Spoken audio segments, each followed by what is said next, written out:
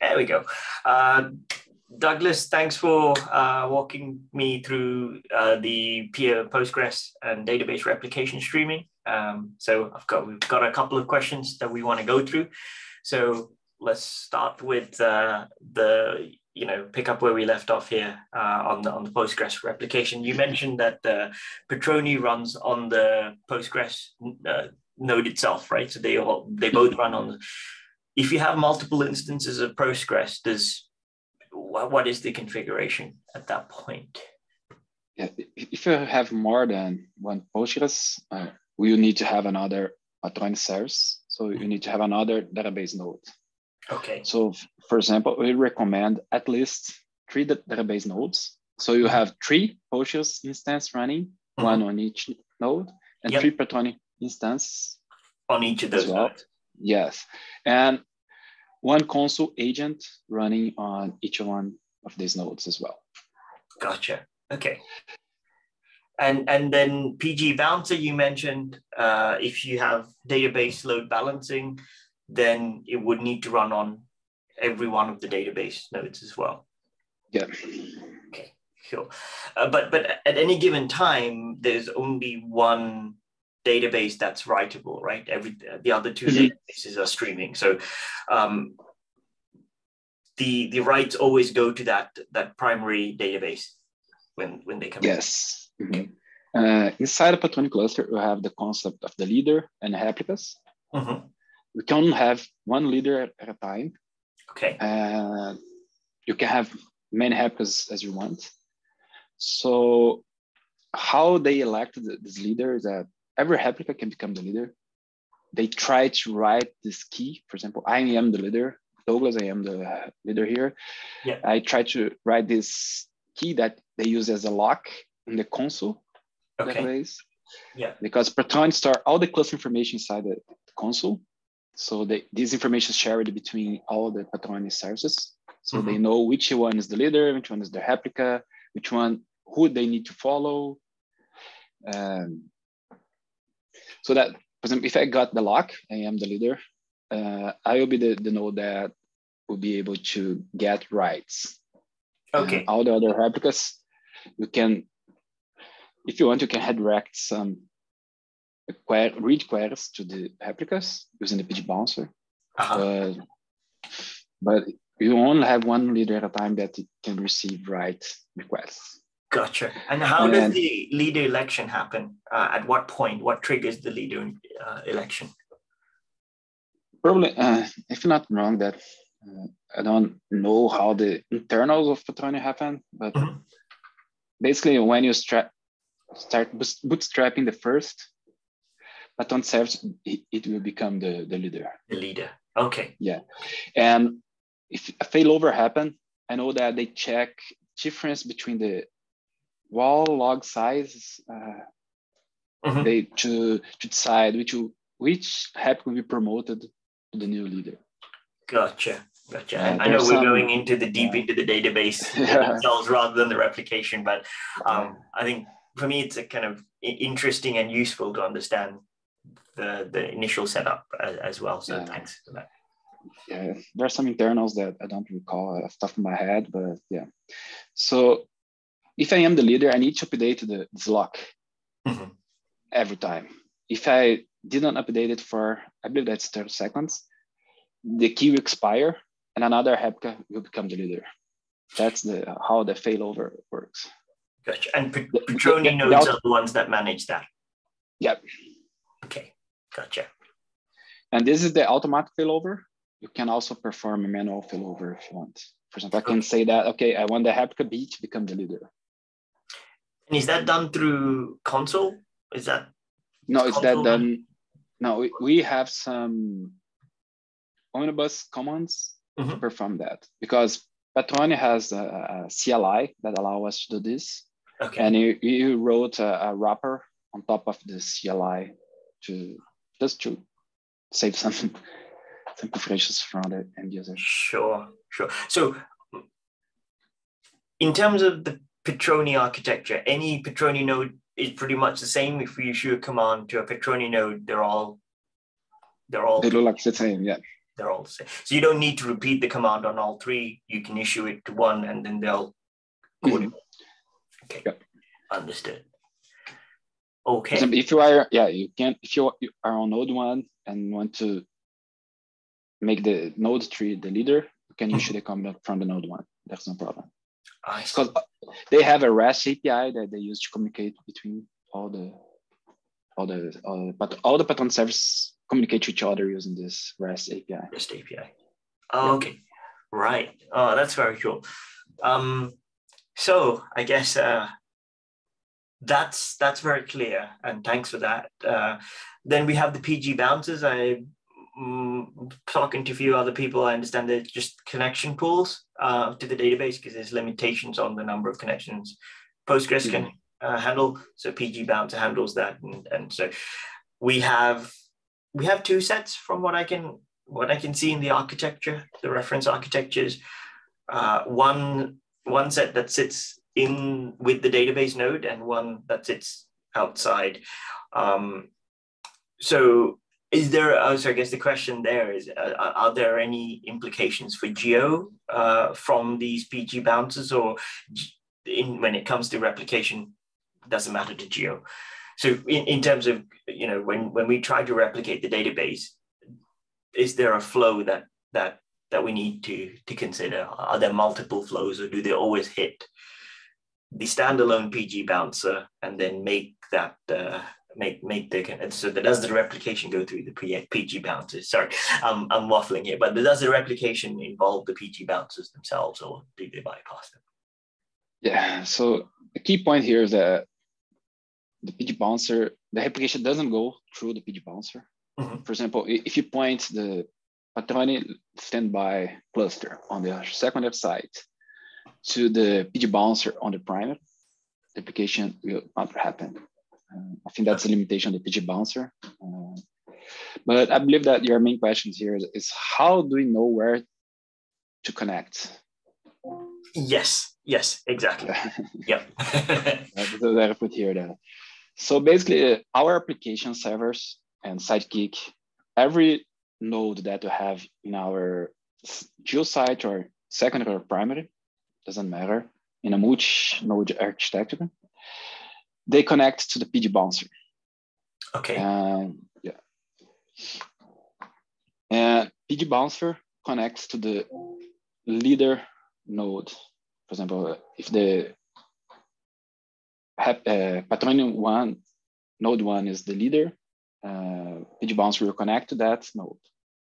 Okay. But we also have a console agent running on the PG bouncer node, and and the console agent has a watcher that is keep an eye on the Patroni cluster configuration inside the console database, and as soon as they notice that the new leader is the Patroni replica 2, so they change this configuration and point PG bouncer to the Patroni replica 2 and restart the PG bouncer. So all the applications starting talking to Patroni replica 2 in the. I see. And okay, so that's for normal access, or is this for secondary site trying to replicate? That's you mentioned that the replication itself doesn't go through the PG bouncer directly. This is the database. Yeah, this is the regular way to connect to the database. On the primary, on the secondary, doesn't matter. The replication happens a little bit different here. For example, what I use that is your second question here. For the applications, we basically use the database nodes and the TCP internal load balancer on the primary. We don't use the PG bouncer. In the secondary, we use only the database nodes. Why we need on primary, we need both database nodes and the TCP internal load balancer.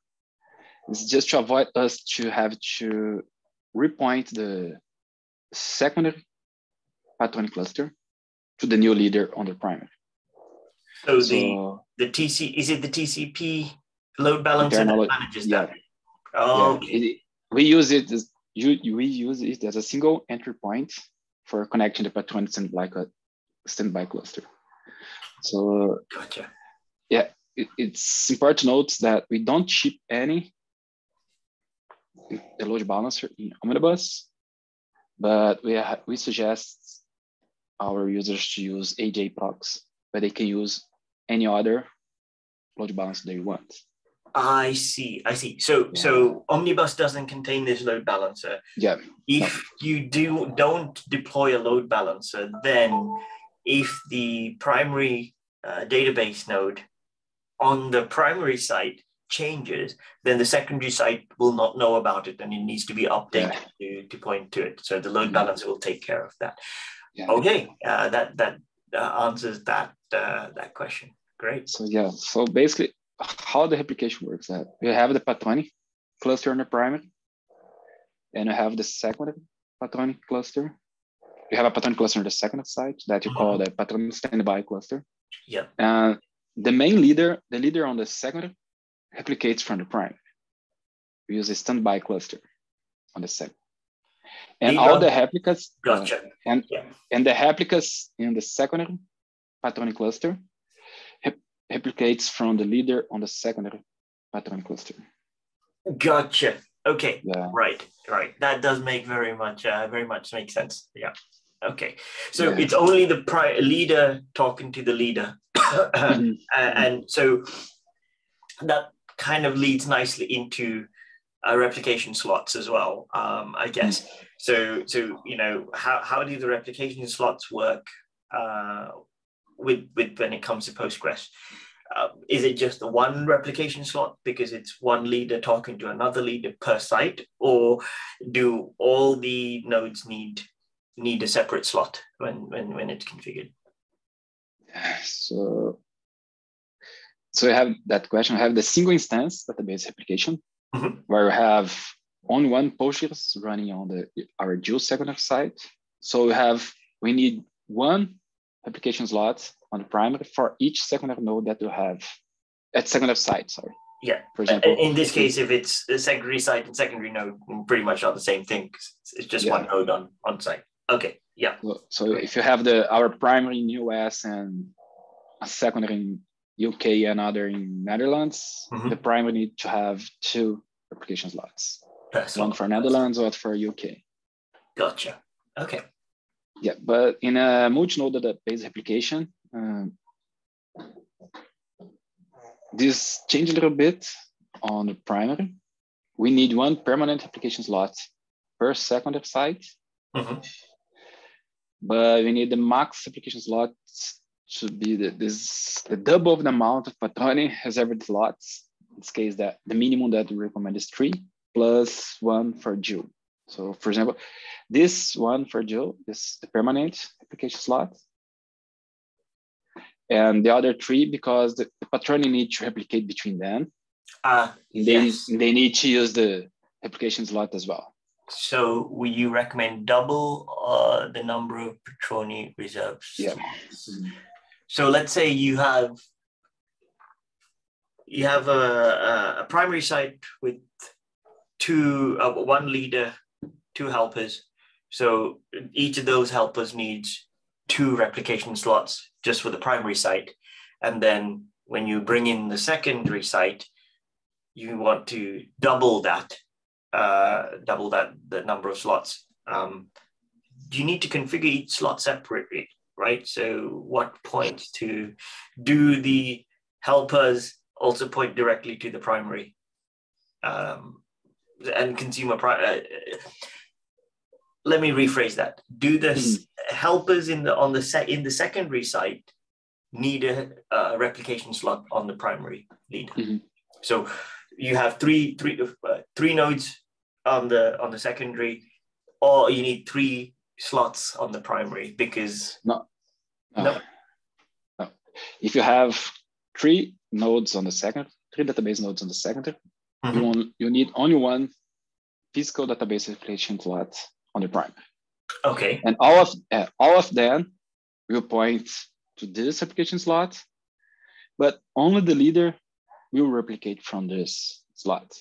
The other replicas will replicate between them, and they only start replicating from the primary if they become a leader. I see. Right. Yeah. Gotcha. Okay, but they still just need to talk to the primary site leader, so they just have the same one replicated across. So why the maximum replication slots need to be double the number of nodes? Yeah, because we have a patronic cluster in the primary. Yes. So they need to have the slots, the slots to replicate between them on the primary as well.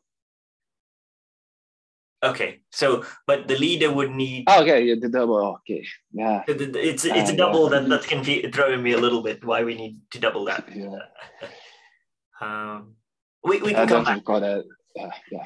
We can come back. So, but they definitely need. So they need to replicate amongst themselves, and they need one slot for the geo secondary. Okay, understood.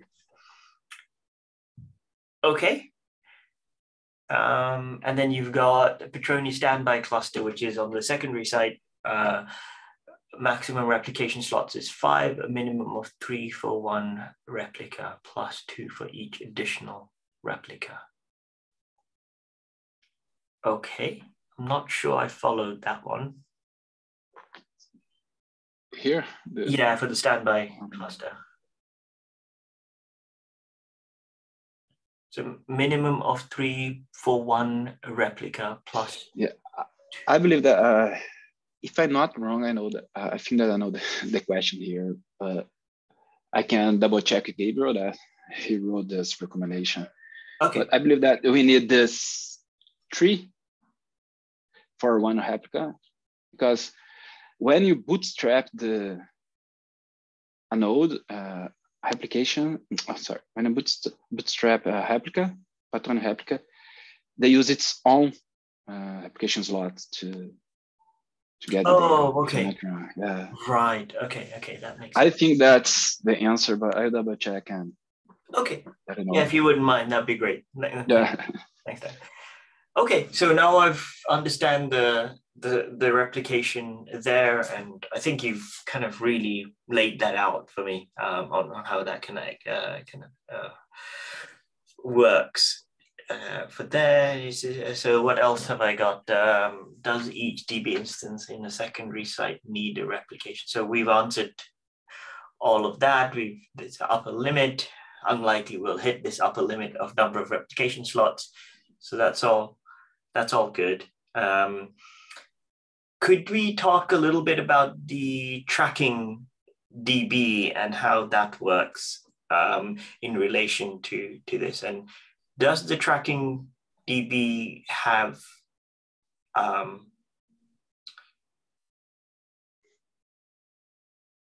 HA architecture? So if the tracking DB on the secondary site were to go down, is there resilience built in, or is there only ever one tracking DB for Geo? Yeah, we have instructions to set up the tracking database in a single node or in an AJ architecture. So they use the follow. It's the same structure that you have for the main database, but it will point to the tracking database. It's like that, for example, that on primary, you have the Patroni cluster. Yes. And on the secondary, you have the Patroni standby cluster. Yes. When you decide to set up an AJ environment for the tracking database, basically what you do that we create a new Patroni cluster, a regular Patroni cluster here that points to the tracking database. Yeah. Okay. So on the secondary side. Yeah, on the secondary side. The tracking database runs on the secondary side. Yeah. So you have the two Patroni clusters, the main one for the GitLab database, and then the standby one, and then we created a third one for the tracking database. Yes, we have the main one on the primary, and we have the standby on the secondary that's replicating from the main one from the primary. Yeah. And you set up a new one for a new Patroni cluster for the tracking database on the secondary side. Gotcha. Okay. That's cool. Okay, that answers that question. Yeah. All right. What else have I got for you? Yeah, I think I have some questions about the RDS. Yeah, so I've read about being able to use RDS, and that I guess that's an external database system. Why would a customer do that? I guess from my understanding, why would they choose to do that? I'm sure there's valid reasons that I'm not aware of. Would be good to get your view on that. Why they would choose an RDS over deploying Omnibus? I think that there's two ways that you can deploy an external database. Is choose these cloud services like RDS, and that Google also offers one database. Yeah, probably why customers decide to use RDS instead of Omnibus. Oh, sorry, the other way to set up a external database is to set up a Postgres node using our Omnibus package. But just on a separate server, or yeah. But why customers use RDS instead of Omnibus? I really don't know. They have some compliances. They trust more on the RDS infrastructure for replication. Yeah, it's really hard to know why they choose the one. A lot of trade-offs to consider. Gotcha. So from a functionality perspective, there is no difference when it relates to GitLab, right? So running GitLab on Postgres or that, there's no difference. How does that do? You selecting RDS? How does that impact replication for a secondary site? I don't have a lot of knowledge on the RDS, but on GitLab side, I believe that it works the same way. Okay, gotcha. So, but when it comes to secondary sites, how does RDS work? Because Postgres, we understand, like there's a replication process we've just talked about, but if they choose to use RDS for their database, is the replication, is the resilience built in by the provider, or what would be the architecture? Yeah. If they decide to use RDS on their primary side, they need to use RDS on their secondary side, and they rely on the RDS application. Right.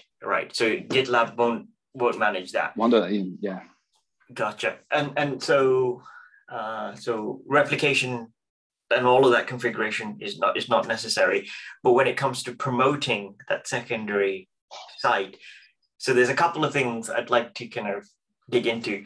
When it comes to promoting, how would that work? And second, when it comes to the tracking database, is that going to be on RDS? Is there an option to have it on RDS, or will it always be a Postgres one? No, they can set up the tracking database on RDS as well. Okay. Yeah, about the promotion, we can't handle the promotion on RDS because we can't interact with RDS service to promote the database. Same for the other cloud providers. So yeah, they require a manual step there or they can automate the promotions. But but on GitLab, we only automate the promotion if you are running fully on Omnibus. I see.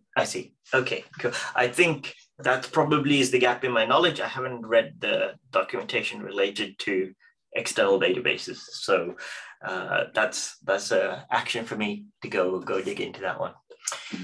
Okay, I think we've covered everything. Thanks, Douglas. I hope that I could make it a little bit more clear for you. Oh no, this is perfect. I think what I'm really, one of the key things I was missing was the signaling and the I guess the data flow when it comes to replication through the different nodes within a multi-node architecture. It might be a nice idea for us to put together a diagram of how replication would work. So, the leader in the standby cluster talks to the TCP load balancer, and the TCP load balancer talks to the leader in the primary. That kind of diagram, or a data flow rather, would be, I think, beneficial, because it can immediately grasp that. But you've explained how that all works, so that's great. So I appreciate that. I don't have any more questions. I think you've answered everything I had, at least around streaming and replication. Sounds good. And if you don't mind, I think that it would be great if you could fill up an issue so you can create those diagrams and also create our documentation, easier for our customers and how the application works.